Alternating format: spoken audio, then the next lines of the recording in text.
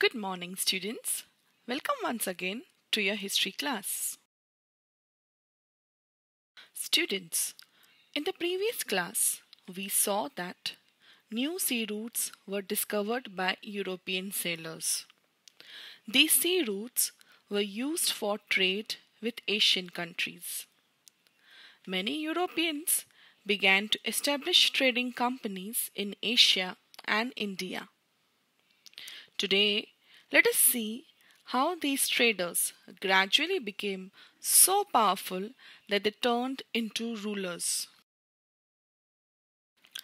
Trade between Europe and Asia flourished once again after the discovery of new sea routes. Many traders in Europe came forward to trade with Asian countries since it was profitable. But it was difficult to do so single handedly. Thus, many traders came together and formed trading companies for the purpose of trade. Trade with Oriental, that is, Eastern countries, was profitable and brought economic prosperity to Europe.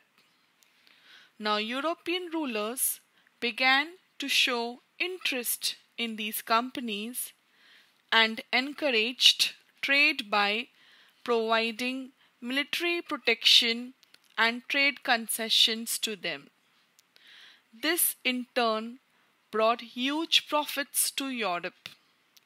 These profits earned served as capital for the development of new companies. What do we mean by the term capital? Capital is the wealth or money that is invested in business with a view to earn profits.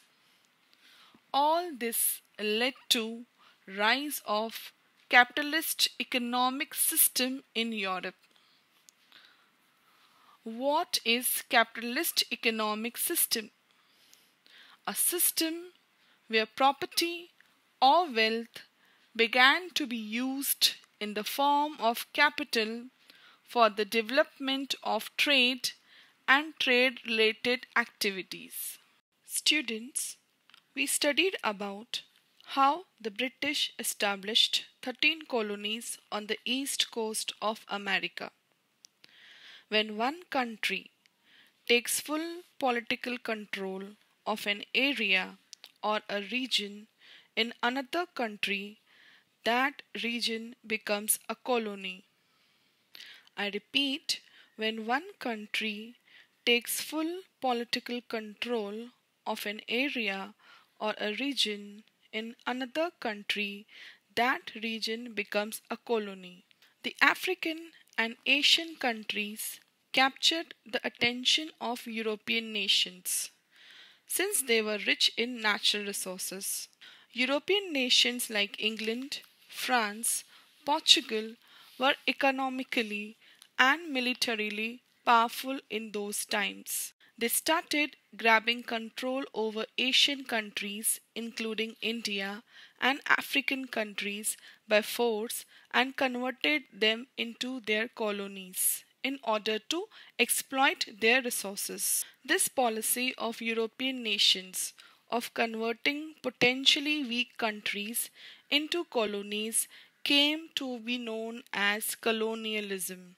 European trading companies gradually began to establish such colonies in many pockets of Asia and Africa.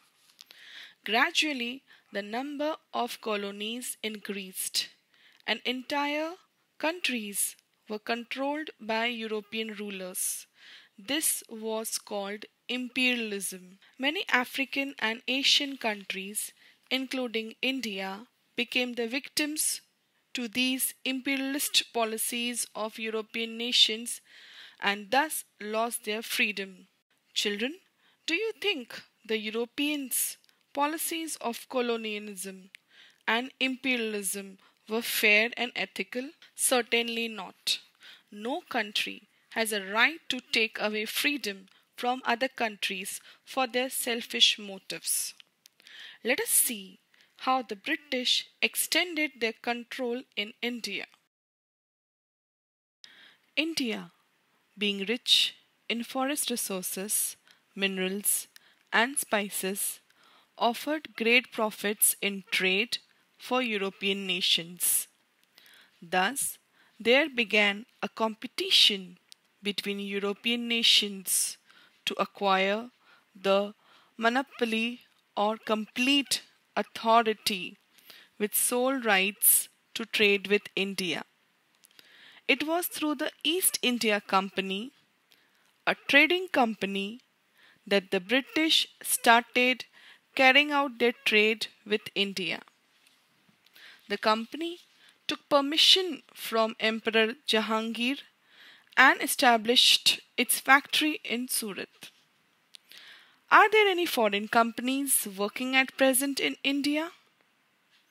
There are nearly 3,200 foreign companies that are working in India at present. IBM, Nestle, Apple, Coca-Cola, Microsoft, to name a few. In those days, it was through the East India Company that the trade between England and India was carried out.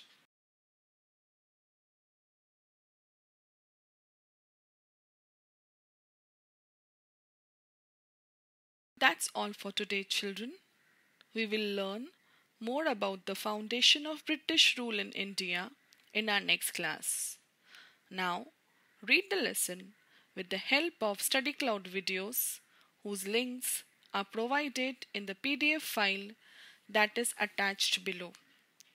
After reading the lesson, write down the questions and answers given in the PDF file neatly in your notebook or note sheet. Get your work signed by your parents. Thank you.